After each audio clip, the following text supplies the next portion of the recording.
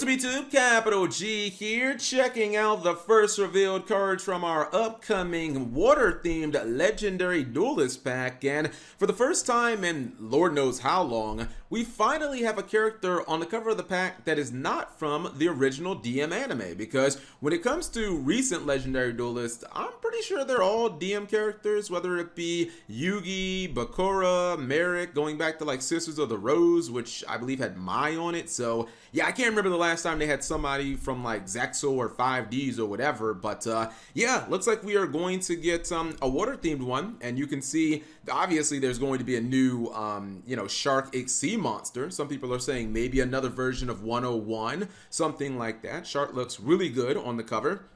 But today we're going to be talking about Mako Tsunami, aka that freaky fish guy, because he's got some new support, and it's kind of what you would expect, stuff that is kind of a throwback to Umi and a legendary fisherman, stuff like that. First card up is Mega Fortress Well, which I believe has the same stat line as like the old Fortress Well, the like the ritual one, but don't quote me on that. Anyways, the first, second, and third are all hard once per turns. First effect, if Umi is face up on the field, you can activate this effect. Your water monsters can attack directly this turn. Second effect, during your opponent's battle phase, you can target one face-up monster your opponent controls, destroy it. Third effect, if this card on the field is destroyed by battle or card effect, you can target a water warrior monster from your deck or graveyard. There's that throwback to Legendary Fisherman. Either add it to your hand or special summon it. So obviously, this is supposed to be the boss monster for this theme, and you've got some pretty good effects. I mean, if you're going second or you really just need to do damage,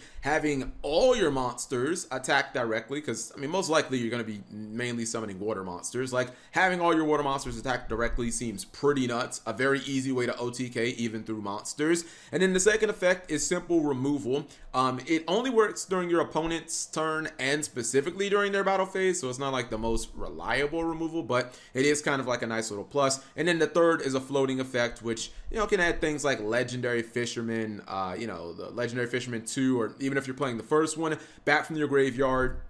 Or you can just search it from your deck and, you can summon it, or you can just add it to your hand. So, a pretty decent card. The next card is Doom Kraken, and this is kind of like a weird disruptor, but I like it. Level 4, 1400 attack, 1600 defense. If Umi is face up on the field, quick effect, you can target one water monster you control except Doom Kraken, and one monster your opponent controls. You special summon this card from your hand, and if you do, you return the first target to the hand, and if you do that, destroy the second target. So this is kind of like, well, let me read the second effect. When an opponent's monster declares an attack, you can return this card to the hand, and if you do, negate the attack. So the second effect is kind of like a nice little utility effect, just a way of making this card feel useful when it's actually on the field, considering that its main effect kind of activates from the hand. But I like its disruption effect. I mean, it does require you to already have a water monster on the field, but it's kind of nice. It bounces one of your opponent's cards and then summons itself. Now, you do have to blow your own monster up, but, as we just read with the Mega Fortress Well, that card does actually float when it is destroyed by a card effect. So, depending on what you destroy, you might end up being able to, salvage something. And when this card's on field, you can just bounce it back to your hand and you can negate an attack. And then maybe in the next turn, you can just use it again because the effects are hard once per turn. So this is a cute little card. Next up, we have the Electric Jellyfish. And this is probably the best card. This card is absolutely nuts. I mean, this is Yu-Gi-Oh! 101 for modern times. Level 4, 1400, 1700. First and second hard once per turns. You can send one Umi from your hand, deck, or face-up field to the graveyard. Special summon one water monster from your hand. Second effect, which is just the bee's knees. When your opponent activates a spell card or effect, or a monster effect, and Umi is face up on the field, quick effect, you can negate that effect, and if you do, this card gains 600 attack and defense. Ladies and gentlemen, this is Yu-Gi-Oh! In a nutshell. The card has, you basically get an Omni Negate for monster effects. You get an Omni Negate for spells and spell effects, and your monster becomes progressively stronger. So this card will instantly jump to 2000 attack, or 2300 defense if it's in defense mode. And what's not to like about that effect? Every deck wants a little bit of negation in these days and times that we live in. Now, the second effect also makes it pretty good as an offensive threat. You can send, you know, an Umi from your graveyard and then, or excuse me, from your deck to your grave, and then you could summon like the Mega Fortress Well. Again, if you're worried about all your Umis being trapped in your graveyard, I believe it's Sea Stealth attack that can activate Umi from your graveyard. So you do have some ways of recovering Umi, but yeah, this card is obviously like the main card you kind of want to get on the field ASAP because it gives you negation, and negation is that's the key phrase for Yu-Gi-Oh. We have Fish Sonar, which is kind of like a Rhoda, but can also special summon. Normal spell card, hard once per turn. Add one level 7 or lower monster that is a water normal monster, or specifically list Umi in its text from your deck to your hand, and then if Umi is face up on the field, you can special summon one water normal monster from your deck. So yeah, this is kind of like the Rhoda.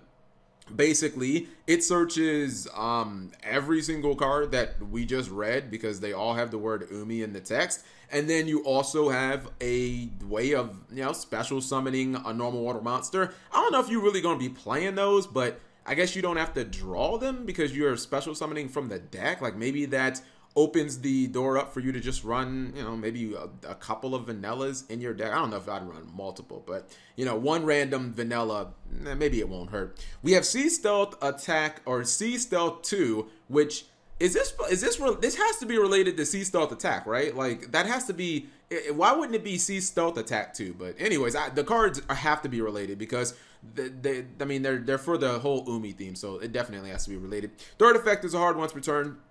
First effect, this card's name becomes Umi while face up on the field or while it is in the graveyard. So I guess the original Sea Stealth attack can activate this from the graveyard because it will count as Umi in the graveyard.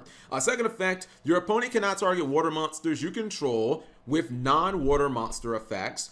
Third effect, at the start of the battle phase, you can special summon one monster that specifically lists Umi in its text, or one water normal monster from your hand or graveyard in defense position, but destroy it at the end of the battle phase. Man, they really want us to play these normal water monsters. That's the one thing I'm not quite getting about this support. Like, I understand everything else about the monsters that have Umi in the name, but I'm not quite understanding the water, the normal water. Anyways, we'll stick to summoning a monster that has Umi in the name, and obviously if you summon your Mega Fortress Well, like let's say that you had it on field, it died, you searched out something else to replace it, and now it's in your graveyard, you can special summon it back from your graveyard, and then during your opponent's battle phase, you can just blow up a monster, and then if it dies again, you can just get another search. So I'm guessing that's what they want you to, you know, possibly summon back, but then you could go for like the jellyfish, and the jellyfish could negate a spell or a monster effect activating in the battle phase. And I mean, even if the monster just hypothetically is there to block an attack, like I guess that's fine. The monster's gonna die basically at the end of the battle phase anyways, so you know, just get something out of that monster. The Mega Fortress Well probably is the best bet. And then finally we have you know, this is kind of like the gimmicky card. Every time we get a bunch of support for like an anime character, one of the cards has got to be kind of gimmicky. This is Karyushin of the Reef. Isn't that, yeah, that's the blue guy on the card, isn't he? He's the one that was on the like the torrential tribute card. Anyways, normal trap card, hard once per turn. Send one face up Umi you control to the graveyard. You cannot special summon monsters into the end of your next turn except water monsters, so you are locked. Also, special summon up to 2 water normal monsters and or monsters that specifically list Umi in their text with different names from your hand or deck in defense position. Then, if your opponent controls a monster, you can special summon any number of level 6 or lower normal water monsters from your hand or deck. So, that's kind of a lot to take in. Obviously, the ceiling of this card is high because if my math is right, you could potentially summon 4 monsters off of this card, which is crazy, and they can, I guess, all be from your deck, which is even crazier. Like, there's not a lot of Yu-Gi-Oh cards that let you summon 4 potentially from your deck. They do it. You do have to have some different names in there.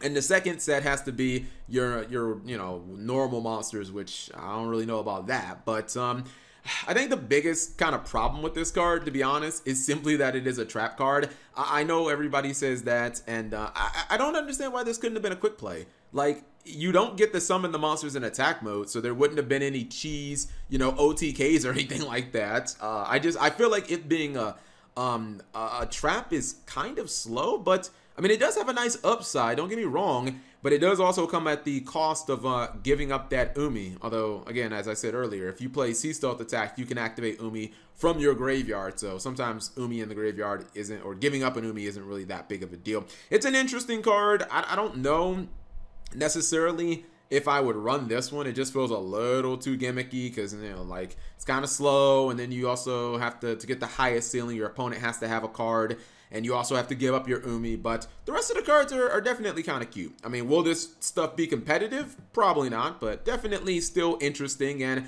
a character that I definitely did not expect to get more support. Anyways, as more stuff comes out from this Legendary Duelist, of course, I'll cover it. You guys let me know what you thought in the comment section below. Thank you guys for watching as always.